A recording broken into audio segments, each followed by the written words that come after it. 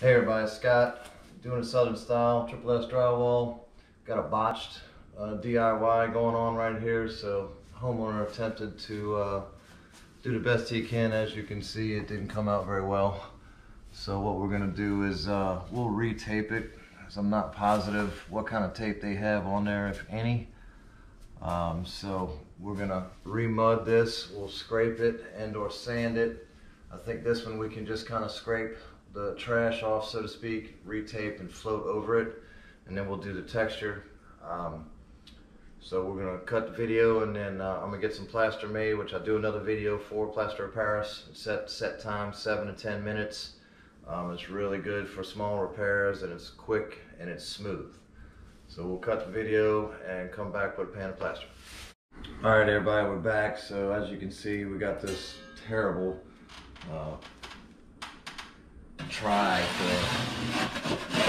patch here, so I'm just going to scrape it. It's not really heavy in the sense of sanding. If you sand it, you can sand it, which will flatten it out before you try to put some mud over it. But if you do that, take a sponge, just a damp sponge, and knock the dust off, because if you put mud over a dusty surface, it'll start to get little pit holes and bubbles.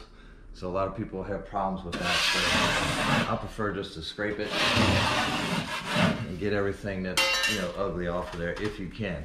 So your indicator is here. So you see how the knife is rocking, and you've got daylight on both sides.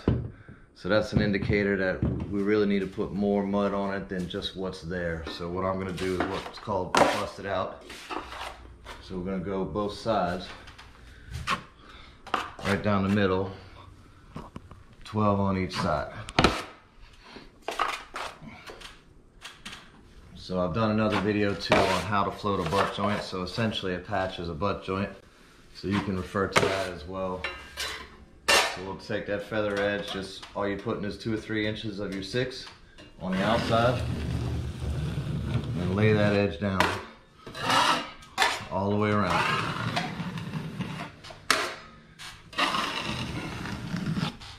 Like so. So we've got 24 inches of mud, give or take 22 or so, and our bad spot is in the center. So that's what we're trying to hide. So I'm gonna take that 12 and lay it right down the center. So what that does is flatten out what we're trying to hide. So you got it nice and smooth across the center of the patch that we're trying to hide. And then the same thing on my feather edge. So I'm only have 2 or 3 inches of the end of the knife outside, and then I'm just gonna lay that edge down. It's called a rollover. Got a little piece of trash here. Get that guy out of there. And then we'll do it one more time. So the idea is to leave this lap mark outside the center, because we're trying to build the mud up on both sides, and we're gonna leave that center flat. So same thing on this side. So right now, as you can see, my center is nice and flat. I've got these 2 lap marks right here, and that's your indicator of where your thickest mud is. So that's where we need the mud on both sides to fill, to give the illusion that it's flat. If you put a level on it, it's not gonna be level, but the illusion is that we're flat. So this is plaster. I have a video on that you can watch on how to mix it. 7 to 10 minutes, depending on what mud you use with it and how thick you mix it, it'll set up. And once it sets up, I'm gonna show y'all how to prep it from there. All right, so we're back. It says 7 minutes later or so. This is hard to the touch. So the reason I like plaster, and you don't have to use plaster to do repair, you can do it over time as a professional. We try to get in and get out. So 7 minutes later, I'm gonna do what I call a rake, which I do talk about in some of my other videos, but you can see how this lap mark is kind of thick here. So I'm just gonna do high side on my knife, almost straight up, and I'm just gonna be real cautious, and I'm gonna rake it out, because plaster is a molding agent. So I'm able to make it do what I want. Any pit holes, any imperfections, with this heavy texture, it's about to be knocked down. It's not necessary to skim it. So I'm just gonna fill everything in like that. And as you can see, everything is flattened out now. Any pit holes, just spot, because the mud's a little bit workable, if you will, now. You gotta do it before it dries too fast. So any heavy edges you want to fix, pit holes. So now we've got a nice even flat surface, and this texture is really heavy, so when we spray it, it's gonna cover. So there's one little spot over here that I neglected to get, but another good thing with plaster is it's workable. So we'll fix that up, and then what I like to do is sponge the edges. So this is just a damp car wash sponge, and we'll knock those edges down a little bit so it helps with our blend.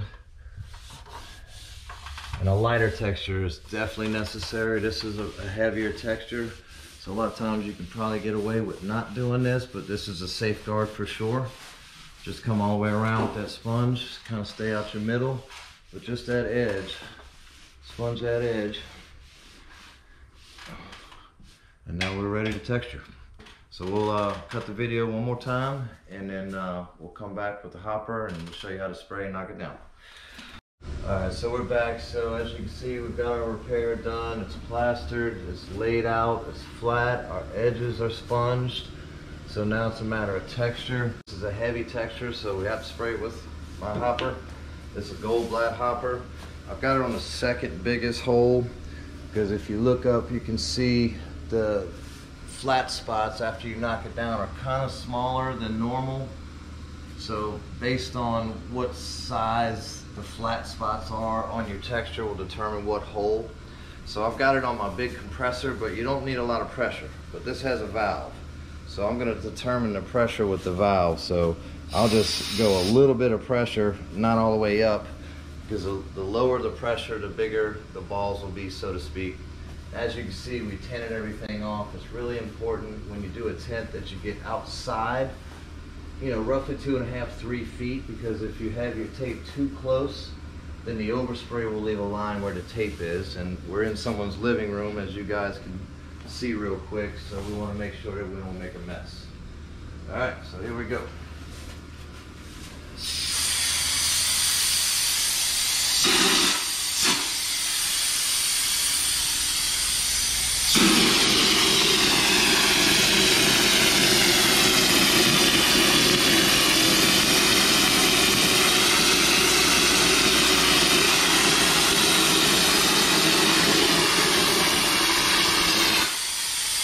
As you can see, I've got, you know, everything spaced out real nice. You don't want to get too much. If you get too much when you wipe it, you're going to get too many flat spots. So this mud is probably a little bit looser than skimming mud. It's not as loose as you would do like a light orange peel. You want the mud to be a little bit thicker, really as thick as you can get it through whatever hopper you're using.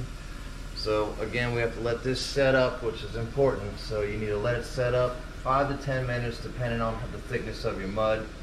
So again, we'll cut video and come back when we can knock it down. Alright, so we're back. It's been about 5 or 10 minutes. So the biggest trick with this is to make sure that you wait long enough for the mud to start to kind of tack up.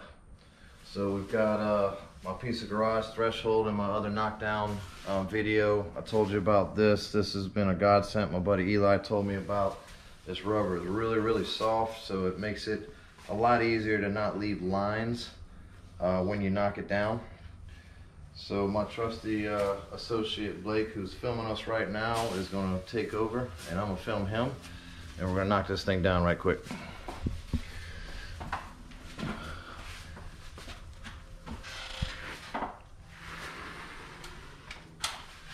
So real easy, you don't want to put a lot of pressure, and this rubber is really soft, so we're putting very little pressure on it at all.